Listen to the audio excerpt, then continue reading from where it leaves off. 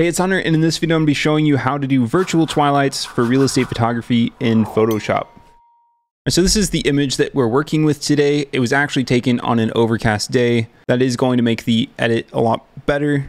Let's open this up in Photoshop and let me show you the process. Okay, so the first thing we need to start with is a sky replacement. So I'm going to come up here to Edit, do Sky Replace. And Photoshop usually does a pretty good job of detecting the sky. However, sometimes it fails, and that's why you would want to watch my sky replacement video. I don't know if I have that one out yet, but when that's available, you'll definitely want to watch that to know how to do a sky replacement if the Photoshop automatic function doesn't work. And I'm going to be using one of the skies from my sky pack, which is actually available in the description below. It's about 200 plus images of skies. Now, all those skies not being real estate skies, some of them are storm clouds, some of them are overcast, but there are a good amount of blue skies and twilight and sunset skies. I have that right now for $89. So if you want to get that, it's in the description below. Just click the link. After checkout, you'll be provided with a link to the Dropbox download, and you can start using some high quality skies taken by yours truly. So I like using this photo here. It works pretty well for virtual twilights. And I'm going to bring the brightness down just a little bit because we are going to be darkening the image here.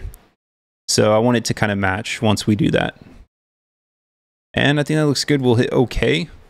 And the next thing I'm going to do is use my custom virtual twilight action, which is also available in the description below. I sell my Photoshop actions for $5. You know, it doesn't take long to make them, but it does take a lot of time to develop the settings. But let me show you how it works.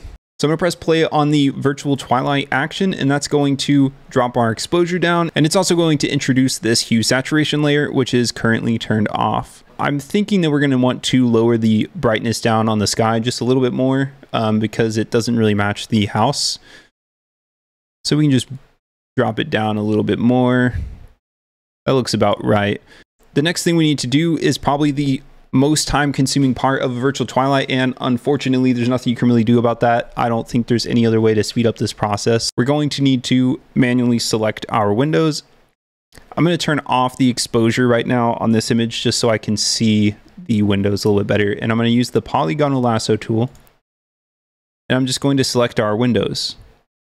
When there's windows with a frame like this one, I'll go ahead and just select the entire set of windows and then just deselect the frame.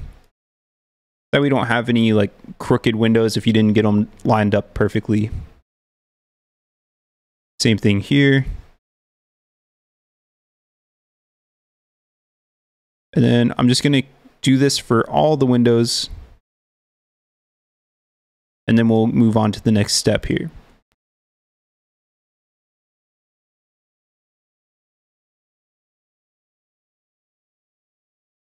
Okay, we have all of our windows selected. So now we need to apply our mask. So I'm going to turn the exposure back on. And then with our hue saturation layer selected, we're going to hit the mask button.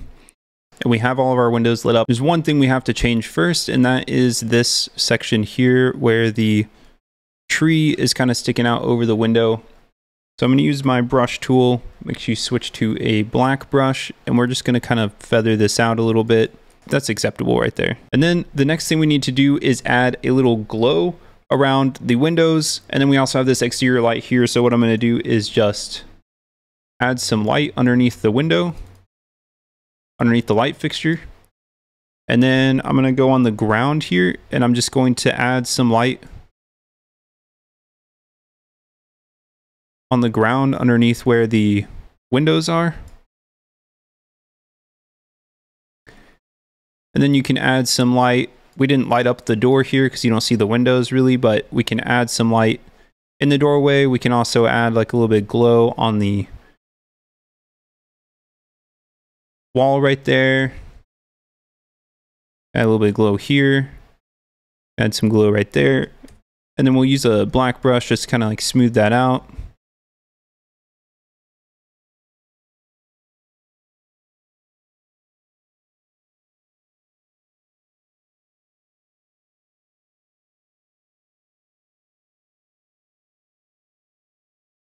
And we'll just add a little bit of glow down here as well.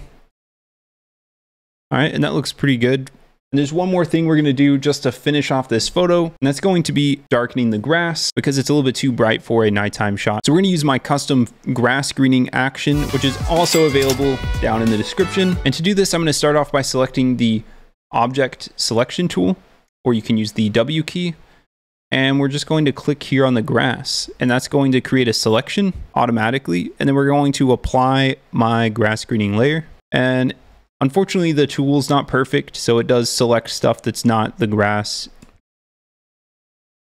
So we're just going to mask out the landscaping there.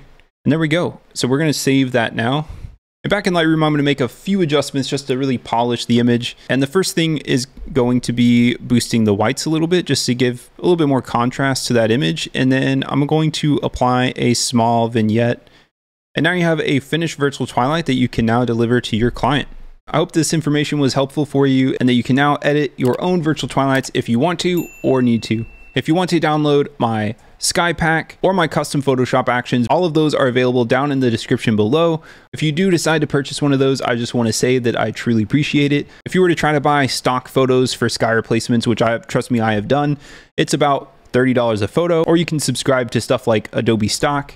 And then of course, forget that you're subscribed to it and then pay, $600 in the course of a year for, one photo or whatever you needed at the time. Those are the photos that I use every time I do a Sky replacement. I use them every single day. Anyways, I hope you enjoy the video. Like and subscribe, follow for more real estate photography tips. I'll see you in the next one.